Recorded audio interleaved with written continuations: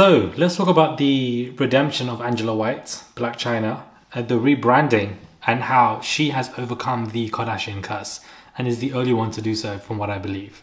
Hey guys, it's Maradi. Hopefully you guys are all doing well today. Back at again, it is daily and consistent content. Inject and subscribe, and let's get straight into this conversation. And this is what this video is. It's a conversation. It's something that was just on my mind over the last couple of days. But we have seen Miss Angela White, formerly known as Blac Chyna, who, has decided to remove fillers from her cheeks, anything around basically that you can remove from your body, if it's fillers or not. She also got this Baphomet, devilish tattoo, which I don't know why she even has on her. If we're going to keep it a buck, it's a very odd thing, but a lot of people in Hollywood, do scary things like this. She even had this removed as well, was baptized, has become more religious, is apologizing to people publicly about things that she may have done or offended other people. She really is coming into herself. It's a different version of her. It's a rebranding, it's a new energy, and it's authentic. I think it definitely is, and I feel like everybody can reach that moment in life whenever they reach that moment in life.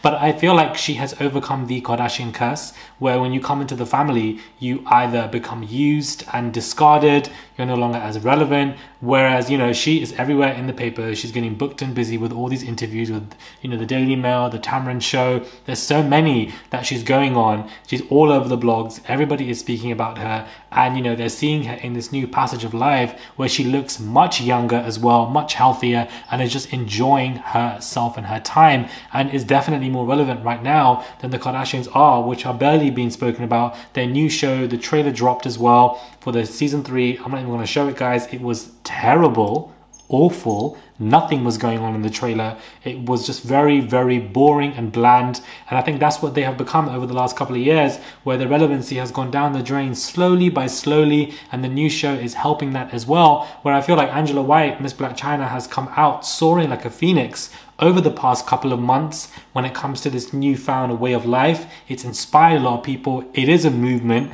And I think that, it's just going to influence people watching her to maybe reach or become religious, or, find a different way that is better for them. And I'm just happy for her, 110%. I think that she is just overcoming the curse. She's breaking the curse, overcoming the curse, proving people wrong, because she was used and discarded by Tiger, by Kylie Jenner, by Kim as well, then by Khloe as well, also by Rob, by the whole family.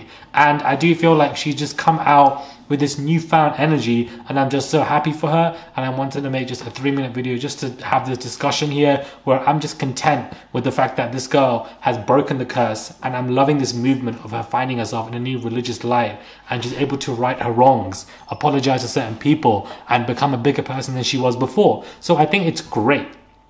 Absolutely loving it, and it's a movement, and I've never spoken about this before, but I wanted to speak about it 110%. Everything that she's doing is going viral. It's getting the social media conversations.